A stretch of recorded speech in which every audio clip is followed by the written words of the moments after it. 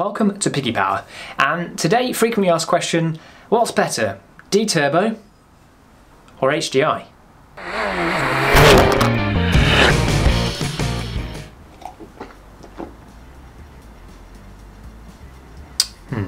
Well, let's think about this. Do we want an HDI or do you want a DTurbo? Let's be finicky about this, just like maybe you have been subject to a finicky keyboard warrior on an owner's site. Because if you're asking DTurbo or HDI, you're probably a 306 owner or someone that's had a 306 at some point in your life. Phase 1, Phase 2, Phase 3 they're determined by.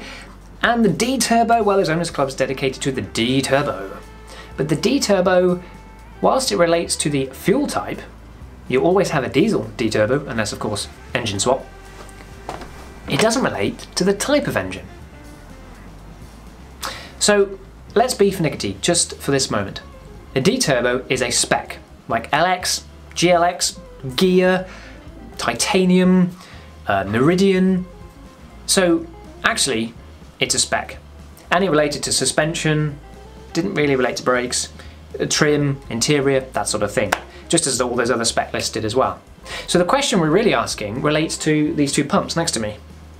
And the engines they fit, or used to fit. So the DTurbo, they're normally talking about XUD. The XUD engine, the indirect diesel 1.9 turbo diesel engine. Pretty famous in the Peugeot world. And these later ones, which were the 2-litre DW10s, which slightly bigger displacement, direct injection, still a heat valve. A high pressure fuel system, more of a low pressure fuel system. Mechanical, injection with laptops and keyboards and all the rest of it. So take a look, there's a frequently asked question, maybe up there, maybe I can never remember if it's up there, I think it's going to be up there. Frequently asked question about the differences between these two systems.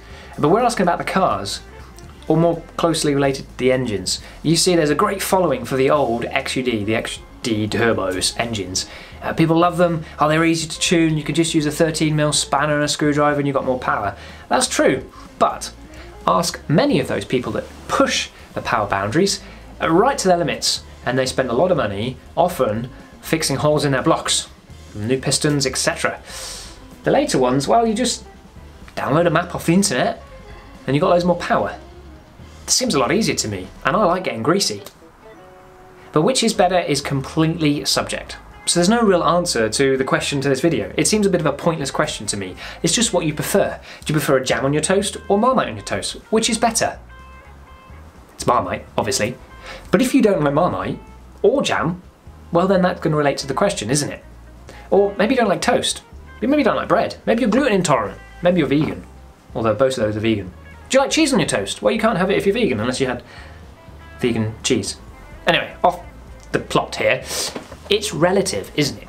If you prefer the early cars with the early engines, just because the sound, the fact that you can just tune them with spanners, you can just bolt stuff onto them, you can play with springs, well then that's fine. But if you prefer the later versions, a little bit more fuel efficient, I think they're slightly more reliable for tuning purposes, well then go with those.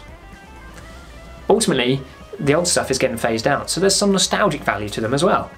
Hearing that diesel knock from an XUD, as opposed to slightly quieter ones. But, you know, some people actually like coming to winter and cranking and waiting for that glow plug light to go out and getting excited about fitting glow plugs. It's kind of me a little bit. But sometimes you just want a daily, you just turn the key and just drive, which is why these HDIs, these later ones, are great. Just to clear this up once and for all, DTurbo is a spec, not an engine.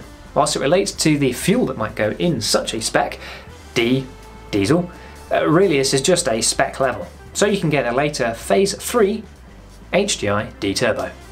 My Lemon is one of those, for instance. However, you can't get a HDI early DTurbo, that'd be the XUDs. I don't know if I've made this clear yet. It's a spec, not an engine. So which is better? Well, that relates to the engine and your preference. But I'm curious, put down below, what do you prefer? Have you had both? And what experiences have you had in tuning both? Many people have tuned these to the point they blow up. What have you blown out more? An XUD? An HDI? What do you prefer working on? Is an HDI easier to work on and service and look after? Or is the XUD easier to work on and service? Leave the comments to you. Thanks for watching this frequently asked question. Finally cleared it up. I've been asked dozens of times to do this video and now it's done.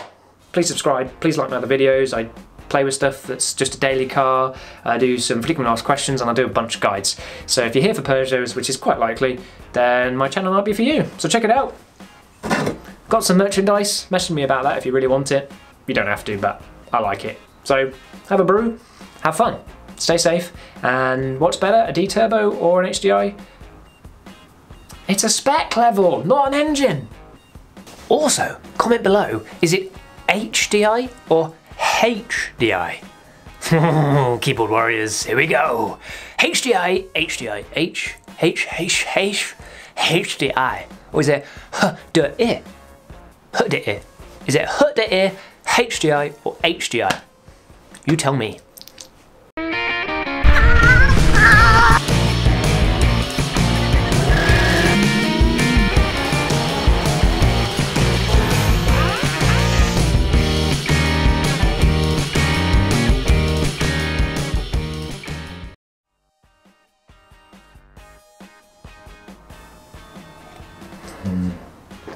Yorkshire tea.